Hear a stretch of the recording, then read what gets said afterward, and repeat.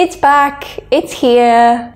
Finally. Hello everybody, glad you could make it. My name is Kaylee and welcome to another Rare Plant Index. Oh my gosh, it has been forever. But as you know, these videos actually take a lot of turnaround time. We're talking like a week solid of research for this kind of stuff, so I'm very sorry I haven't been able to put one of these out sooner, but do not worry, they are back. They will start appearing. So if you do not already know what a Rare Plant Index is, it is a video in which I take different types of plants and I categorize them from common, uncommon, rare, very rare, extremely rare, and sometimes a holy category. If you have not already seen from the title, this week's Rare Plant Index is all about Begonia. Now, there are actually over 1.8 thousand different species of Begonia, so if you do not see a Begonia, that is well known or anything like that in this list, I apologize, I've probably missed it. Okay, quick disclaimer, what is rare for me in my country and my findings may not be rare for you. I live in the UK, so what I find rare might be the total opposite to what is rare in the country where you live. So, starting off with common Begonia. I've picked two to show you guys just because I feel that they're the Begonia that I see a lot. I have here the Rex Begonia on the left and the Begonia escargot on the right. Now, I don't know what it is,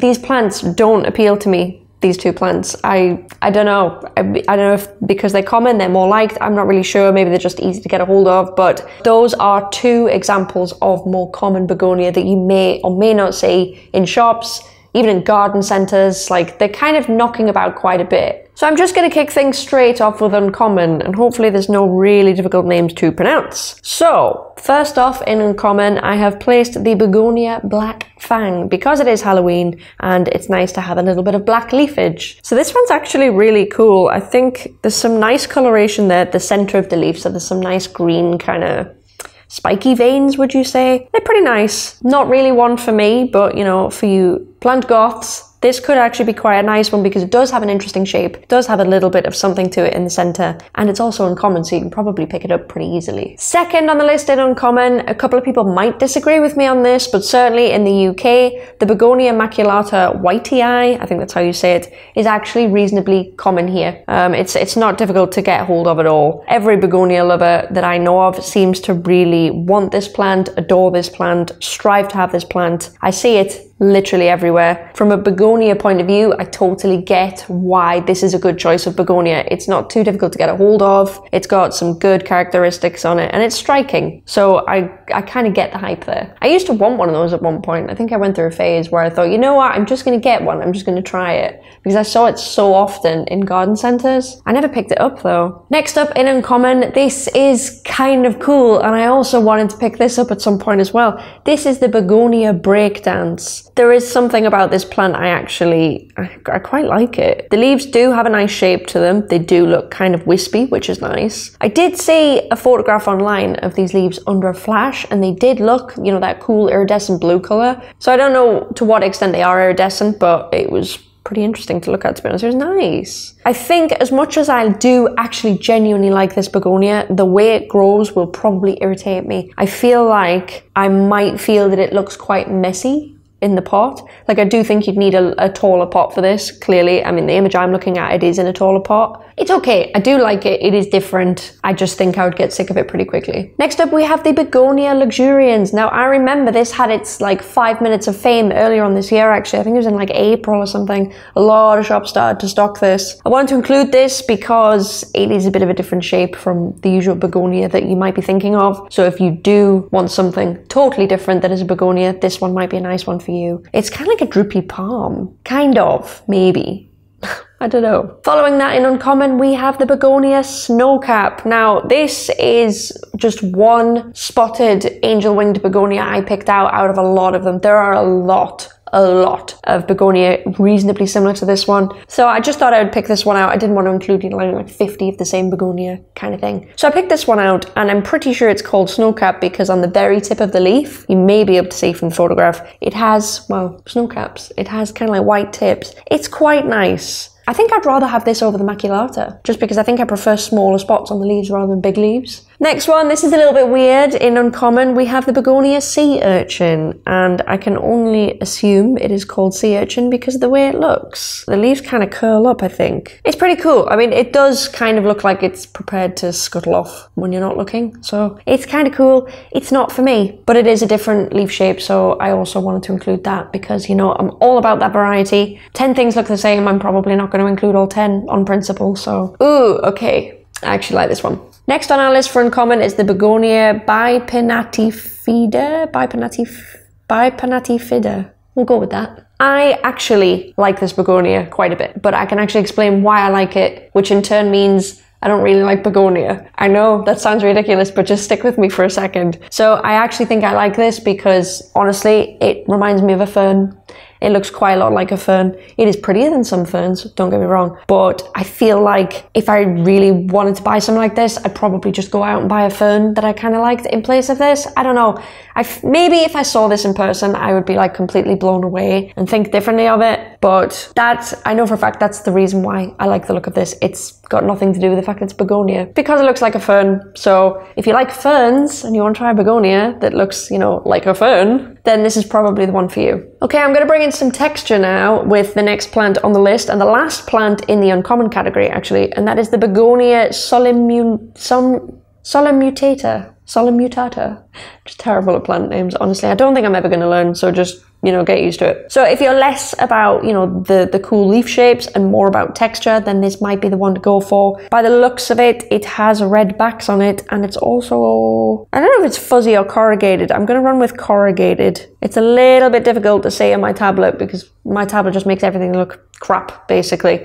It's okay, again, if you want something that is reasonably easy to get a hold of, but it has texture, and it still has some, you know, funkiness to it with the green and the leaves there, then this might be one you might want to look at. Right, I'm now going to move into the rare category, and honestly some of these I think maybe shouldn't be in the rare category, but we'll just see. So the first plant I have in rare is the Begonia Hallows Eve. Now I do think this is a hybrid, so it probably shouldn't be in here, but honestly I'm not too knowledgeable on Begonia. There's probably loads of hybrids in here, so please forgive me for that. But I quite like this one. It's black. From what I can tell, it's black because Begonia tend to catfish quite a lot. It is hairy and it's got a really, really nice orange veining in the middle. I quite like it. It's not for me, but as a Begonia, I think it offers a lot.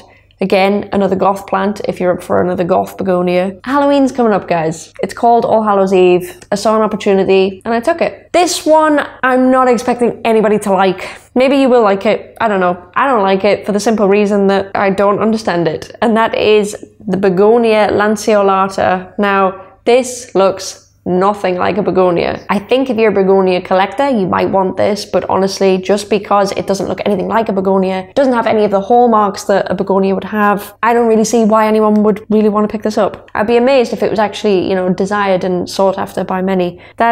I don't like that one. Okay, getting a little bit cooler now in the rare category, we have the Begonia chloronura. I think that's how you say it. This one is quite nice, actually. It appears to have very, very dark leaf color. I don't know if it's black. It looks pretty black on the image I'm looking at. Also, it has really bright lime green veins, which are always a plus. I don't know. This does seem to be reasonably sought after, I think. I'm not 100%. I do like the contrast in the veining though, it's quite nice. Okay, so the next one, we actually have an undescribed Begonia in the list. This is Begonia U309. I saw this on Google actually and I had to kind of go and look it up because it reminds me of an alocasia that I did in my alocasia rare plant index. Now I can't remember what it was. It wasn't the black velvet, it was something else. I don't know, it reminds me of an alocasia. Obviously it has a Begonia leaf shape, but it's very, very meaty. And the leaves, they look meaty. I don't know if they're corrugated. They might be, I'm not sure. I can't tell from the image I'm looking at anyway. But the leaf pattern kind of reminds me of tire tracks. If you want something a little bit more unusual that you maybe don't typically see, I do think this is quite a nice one. It's kind of like snow-covered tire tracks. Up next, we have some more bright green veining, and that is the Begonia Raja. I think that is how you pronounce it. It would appear, from the image I'm looking at anyway, I never normally find out the true colours of things things till I get into editing, but it would appear to me that these leaves are burgundy, or at least they emerge burgundy. But they have bright green veining, and it looks to me as though the plant is actually quite waxy, so it's not furry, it's not velvety. I could be wrong, but it looks kind of waxy to me. I haven't seen it in real life, obviously, so I can't confirm, but it's kind of cool. I get why somebody would want to own this. Okay, so if you ever wanted like a Halloween addition to your Begonia maculata, this might be the plant for you. This is the Begonia Batwing. I actually really like this, and you know what? I think I would pick it over the maculata because it's just got that little bit of edge to it. So obviously with Halloween coming up, I had to pick this out for you guys. Again, it's just like, you know, an angel wing Begonia, but it just has that just little bit extra. I really like it. Would I get it? I think if I saw it when I was out plant shopping, I would pick it up, but I wouldn't strive to look for it, if that makes any sense. Like, it's not on a wish list or anything like that. The only plants I actually strive to look for are on my wish list. Other than that, I tend not to go anywhere near plants because it just gets out of control. That is quite nice though. I do like that, not just for Halloween, but for life, you know, that is nice. Next up on the list, we have another undescribed begonia, and that begonia is Begonia U641. This is quite nice. Every image I saw of this on Google, it kind of looked fluorescent. So it has a lovely angel wing-shaped leaf, and the dots on it kind of look like they glow. Again, could just be the images I'm seeing. I've been catfished before, certainly with begonia. It could happen again, but I don't really see this mentioned anywhere, I don't think. So I'm putting it in this category, and I did want to mention it because it's kind of a little bit cooler, because if it does even remotely appear to be fluorescent, then that's kind of awesome. That's what we want. Next up on the list, a begonia that is arguably a lot more popular, and that is the Begonia Thelmae, or Thelmae. I think it could be Thelmae. This appears to be more of a trailing begonia from what I've seen on the images. I'm not 100%. I do, again, like the way that the main vein in the leaf kind of has a glowing effect. From what I can see on here, it has a very neat growth pattern. It seems to be different to other begonia. Again, I could be very wrong. And it does look kind of velvety. It's nice. I wouldn't get it. You know, there's so many other plants that I'd probably rather have. Can you see where I'm going with this? It doesn't do anything for me, but it is nice. Oh God, I'm gonna sneeze. I'm gonna sneeze. No, no, no, no, no. Oh. I think it's worse sometimes when your sneeze goes away and you don't actually sneeze. Like, I'd want to sneeze, you know? I've gone that far. Okay, let's hope it doesn't make a return. Let's hope I'm not getting ill, by the way. Tell me if you think I sound any different, because I feel kind of like I'm getting a little bit ill, so I'm not too happy about that. Let me know in the comments if you think I sound any different. So, next on our list, we have the Begonia postulata. Not the best name. I don't know why they named it that. Really, I'd have to get creative to think of why they named it this way, but it does seem to be quite popular. It's pretty fleshy and pretty furry from what I can see on images that I've seen. It does have the very cool begonia spots that a lot of people know and love. One thing I will say is I've seen a few different pictures of this on Google, and the appearance of the leaves, like the amount of spots and general the ratio of light to dark on the leaf, seems to look a little bit different across, you know, different individual plants. So I don't know if that's true or not, or if that's something to look out for. I'm not really sure, but I do see people wanting these.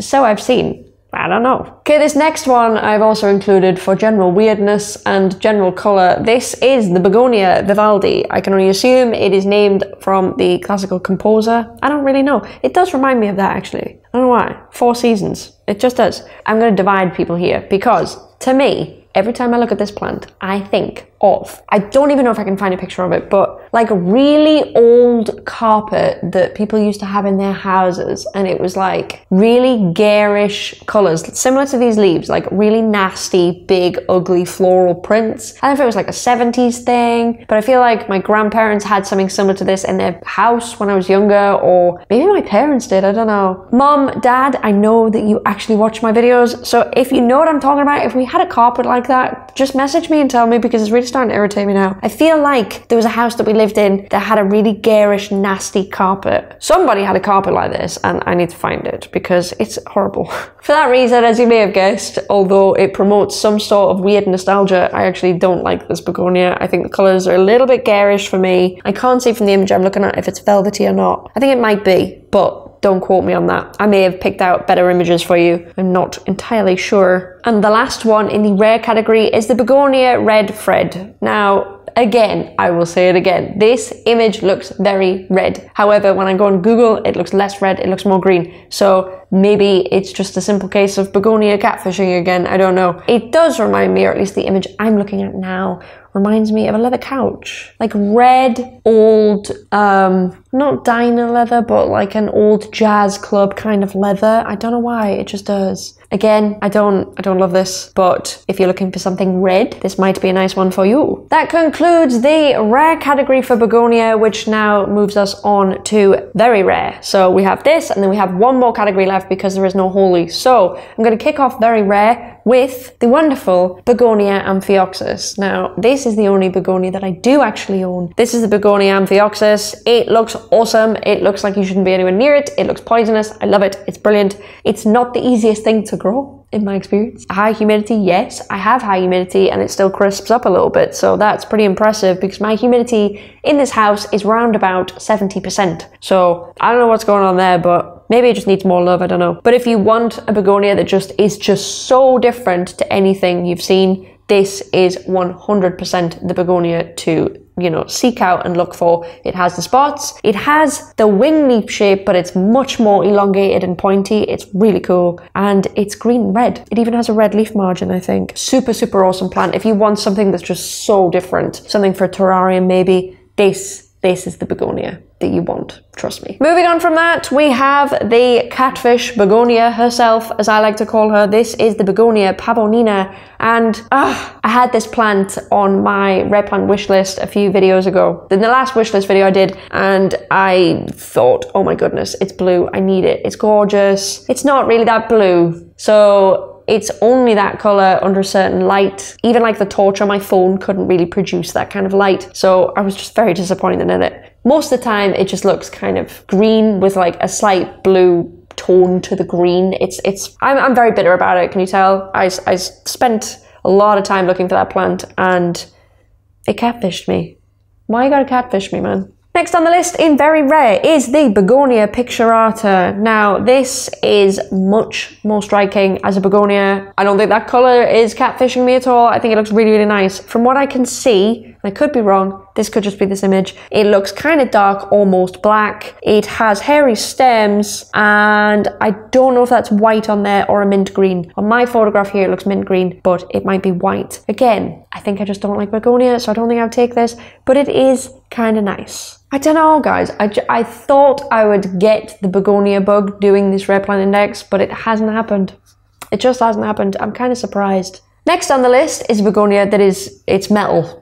That's the best way I can put it, it's metal. This is the Begonia Faro. I don't know how you pronounce that, I'm very sorry. This is awesome. It has spikes all over the leaves. I think the spikes look like they're coming in black. They could be really dark green, I'm not entirely sure. The spikes are quite sharp though. Like, I do think this plant is cool. Don't get me wrong, obviously it's amazing. If you're into studs and spikes, this is the plant for you, 100%. But I kind of think that the Amphioxus is a little bit cooler. So I still wouldn't get this one. I would actually also prefer to get a plant similar to this, which I will mention later on, rather than this for reasons that I will also mention later on. But it is awesome. I can't tell if there's red stems there. There might be, I'm not sure. This one is very cool. I can 100% understand why somebody would want this in their collection. It is very obvious to me. Next on the list, we have the Begonia Pengii. I'm going to call it Pengii because I think that's how you pronounce it. I think this might be slightly catfishing as well. There is a photograph I found on Google and it looks super, super red. And I'm looking at one now and it just looks like a really dark green with like a burgundy tinge on it. So I don't know if it's got like burgundy hairs all over it or what. I thought I liked it. I don't think I like it anymore. There's other things more striking to me, personally. I don't know. Let me know what you think in the comments, as always, with any of these plants. But it's not my favourite. I think there's nicer begonias out there than this one. Okay, now I'm going to throw some pink at y'all because I know y'all love your pink. It's all anybody ever talks about. We've gotten into trouble in the past over pink things. So I'm going to unleash the pink on you guys a little bit. So next on the list, we have the Begonia Malocostica. This is very much similar in some ways to a lot of angel wing begonias, a little bit similar to Immaculata, but not quite. Only this one has pink spots. So I really wanted to include it in case people love the Immaculata, but you also love pink. This is a really, really nice one. Is it for me? I'd have to see it in person, in all honesty, because I am all about something that's a bit different. I'd have to see it in person, which is weird because I don't even like pink, so. So if you think, well, that's all very well and good, Kaylee, but I want more pink than that. You said they would be pink, and that's not very pink. Well, I have another begonia for you. This is the Begonia negrosensis. I think that's how you pronounce it. No change there. This is, from what I can see on pictures, and it does seem to transfer across a lot of Google images, this looks way more pink to me. Also, the pattern isn't spotted. It's not a stripe. I don't know what I would call that pattern, but it is definitely more significant. It's definitely more pink. And there is also a kind of leaf margin around there as well, a little bit of a border. So it's really, really nice if you like the pink, but the previous one just wasn't quite doing it for you and you want a little bit of splash. That's all well and good. Now, if you don't buzz off spots on begonias, because I know that a couple of people don't like the Immaculata because some people say it actually looks a little bit diseased, and for a long time I thought the same thing. So if you don't like spots on your begonia generally, this is a really nice pink alternative to the previous one I just showed you.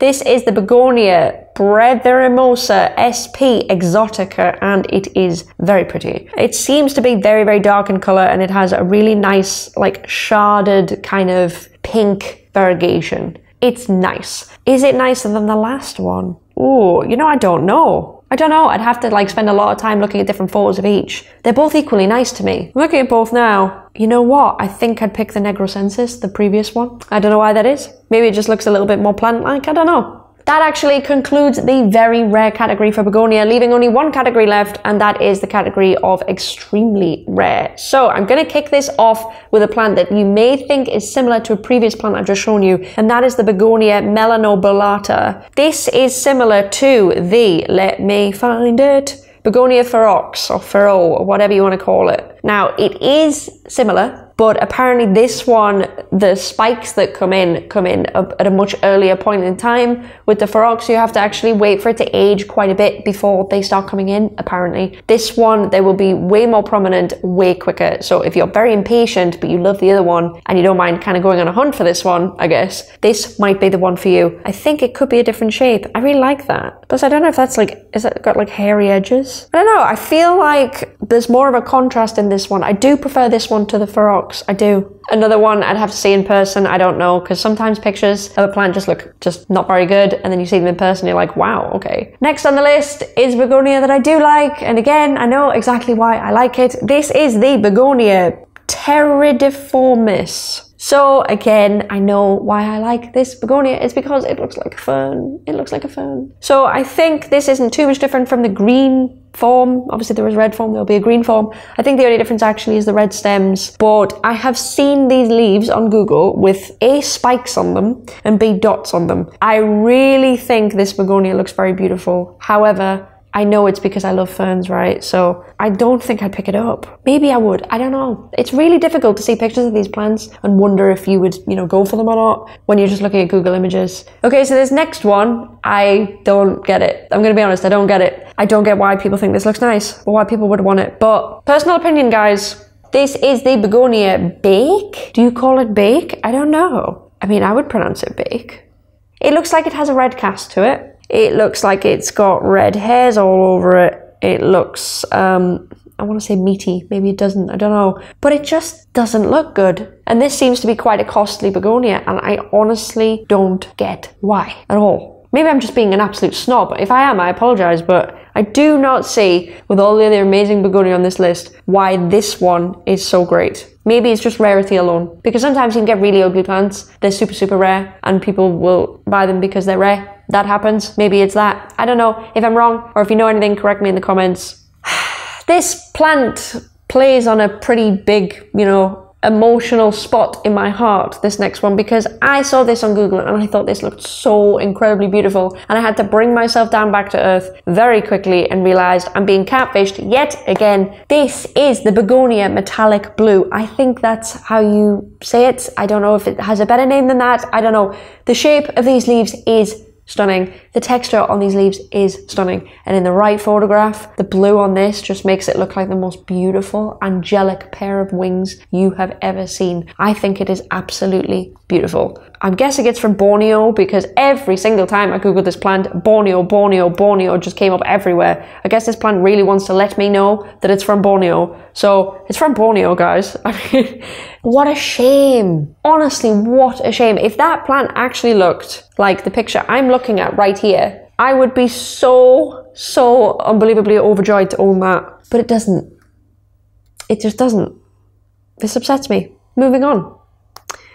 We have the Begonia baramensis, which is pretty nice. It's got very elongated dark leaves. I'm not going to say they're black because I don't think they are. I think they're just a super dark green. But they have a really nice either white or mint green margin running all the way around the leaf. It's quite nice. Yeah, it's pretty striking. I wouldn't be surprised to see it in somebody's collection, and I would actually, for some reason, I'm really curious to see what this plant looks like in, you know, a large volume, i.e. not just 2 leaves. I think the overall effect of it would actually be quite beautiful. So I'd be curious to see what that looks like, to be honest. The last plant on extremely rare, and it is, you know, I thought about making it a holy grail, but I thought, no, I'm not going to sit here and say that. I don't know if that is the holy grail of Begonia or not. So I'm kind of putting like a preliminary warning in there. But this is wonderful. This is the Begonia Darth Vaderiana. It's lovely. It looks to be almost black, not quite black, but almost. And it appears, at least from this image, to have, I don't know if it's lime green. Might be lime green or yellow. The most beautiful thin like leaf margin all the way around it. It's got beautiful angel wing shaped leaves, but they're not as long as the previous Begonia, so they're much shorter. I can completely see why this is sought after. It's very striking. And again, similar to the last plant, if you had a plant that was very substantial, like a large volume of leaves, this could just look amazing. So it doesn't really surprise me that people are kind of after this if you're into Begonia. Really doesn't at all. And that concludes the Begonia Rare Plant Index. As I mentioned at the start of the video, there are over 1.8 thousand different species of Begonia, so it is highly likely I've missed out some really cool, interesting ones. If you're really interested in this, feel free to get yourself on Google and have a little look. I still don't think I've caught the Begonia bug. I thought I would, and I thought, you know what, if I'm ever going to catch the bug, it's going to be from a Rare Plant Index, but I can honestly say I remain unchanged on my opinion about Begonia. I don't know. I think I'd be more willing to get into ferns and pipers. I guess that's what these Rare Plant Indexes are about though, to be fair. It's like you watch these and you find out if you're into them, or you look through the list and you think, right, is there anything I really have missed that I really like? So that is what I love about these Rare Plant Indexes. I don't have to like this stuff. I'm kind of just giving you a general overview of what's out there. I think that's really helpful if you're looking to get into, you know, whatever plant it is I'm doing in a Rare Plant Index on. So thank you very much for watching this episode of Rare Plant Index. I'm pleased to announce it is back. It will be kind of periodic because they do take a lot to put out, so please bear with me. If you'd like to see me do a Rare Plant Index on a specific plant, please leave a request in the comments and I will be sure to take a look at that. If you'd like to see any of the plants I currently own, then if you do not already, feel free to follow me on Instagram at Let's Wet My Plants. I know the name is silly, we're all slowly getting over it, but I think my name was taken. I should check.